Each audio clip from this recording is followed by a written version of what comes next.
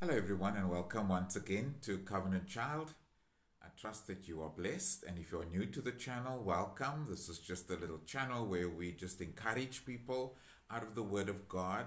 Over the last 2 years, we have come through lots of challenging times, and so my purpose really and my aim is just to encourage people out of the Word of God as we continue to face quite challenging times, quite uncertain times, and to keep on believing and to trust God and to just boost our faith because we know we need to live by faith and not by sight. And so I want to encourage you today again that God sees value in you, not because of what you've done or anything like that, but largely because of who He is and because He loves you and has created you and has created you as somebody with value.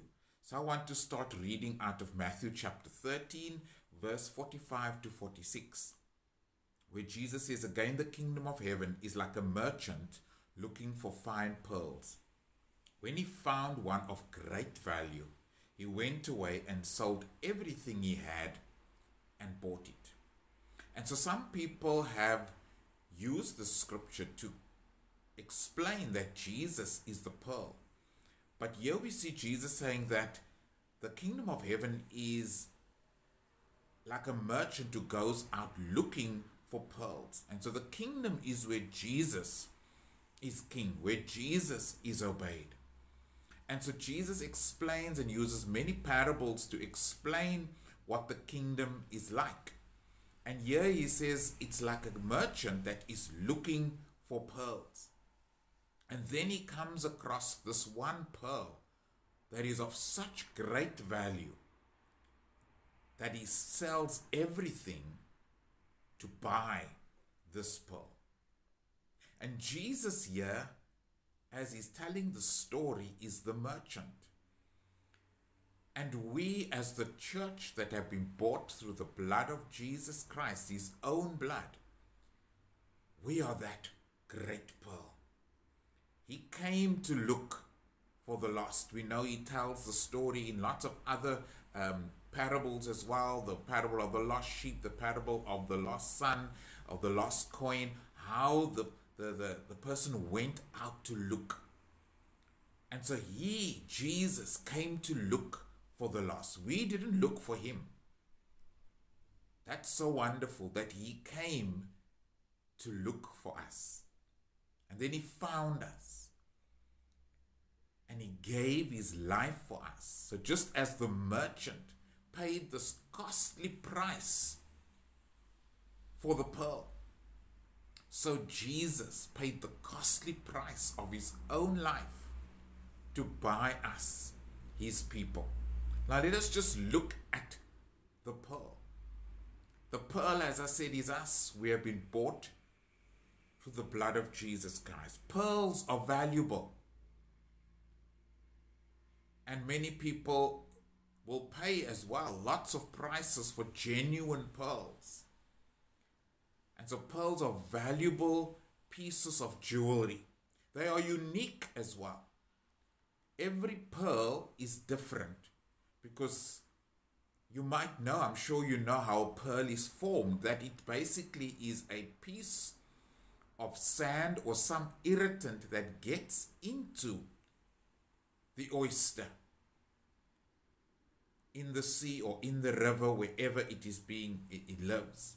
And once that object gets into the animal, it starts to secrete this liquid that surrounds this, because that sand or whichever, or piece of shell, whichever, which got into the animal, starts to irritate it.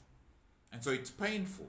And therefore it starts to secrete this liquid to cover it. And as it secretes and covers it, that is what forms the pearl.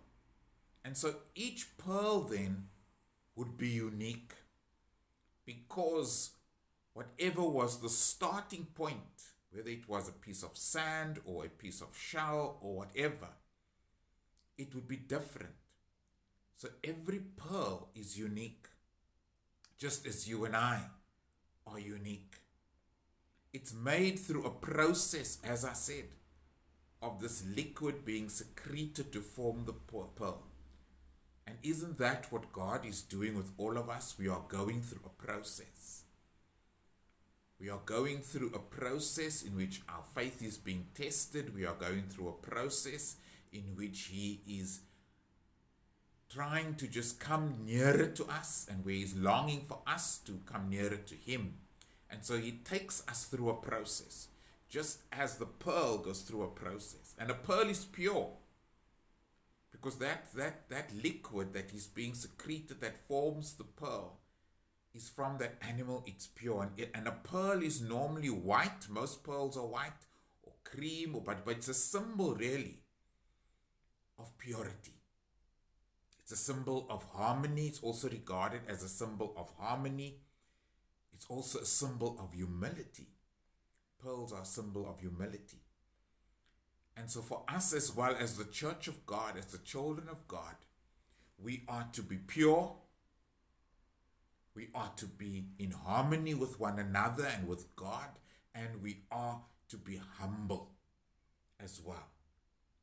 And there's pain, as I said, involved in this whole process. And so for many of us, maybe what you're going through at the moment is painful.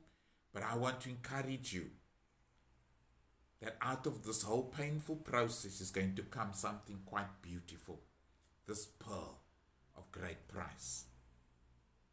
In Galatians chapter 3 verse 14, Paul says, He redeemed us in order that the blessing given to Abraham might come to the Gentiles through Christ Jesus, so that by faith we might receive the promise of the Spirit. Paul once again coming and saying how valuable we are, that He redeemed us. He gave His life for us. And as I've spoken before, redemption is buying back. So He paid the price with His own blood to buy us back. He bought us with a price. And so even though we might be going through all these trials, know that you are a valuable pearl of great price. And He's bringing something beautiful. He has given His life completely for you and for me. You are valuable. Who else would give His life for you? Who else would pay the supreme price for you, for me? If you still wonder whether we are valuable, we go to Deuteronomy chapter 14 verse 2, where the Lord talks about the children of Israel, which we can apply to us as well. He says there, for you are a people holy to the Lord your God. Out of all the peoples on the face of the earth, the Lord has chosen you to be His treasured possession. He's chosen you out of everyone else to be His treasured possession. God would not give His life, Jesus would not give His life for something that wasn't valuable and precious. But He has chosen you because we are His treasured possession. You might have something which you treasure as well. A treasured possession, maybe an heirloom that you got from your parents or your grandparents or somebody special, your husband, your wife. That is a treasured possession. And a treasured possession you keep safe, you cherish it, you keep it away from children or whatever people are going to damage it, you protect it. And so that is what you are to God. You His treasured possession, and He wants to keep you safe and secure. And so just as the pearl is white, we are to be pure unto God, as He just says in that scripture, I've called you to be pure and holy. We must not be contaminated with the things of this world. And pearls, as I've studied it and looked as well, pearls are normally stored separate from other objects. So you would notice, I'm sure if you have genuine pearls or if you've seen genuine, they normally put them in a very soft little bag. to store them because they are very delicate, very precious. If you store them, just throw them in a drawer with other stuff, they can get damaged. And so God keeps us as well separate. We need to make sure that we are separate and safe in His hands, under the blood, under His wings, so that we don't get contaminated and damaged by the things of this world. And so as you go into this week, continue to rejoice and to praise God and know that you are valuable to God. We are part of the church. We are this pearl of great price, the treasured possession that Jesus gave His very life for and spilt His blood for. What a wonderful heritage, what a wonderful privilege we have to be His people. Until, God willing, we meet next week again. Shalom.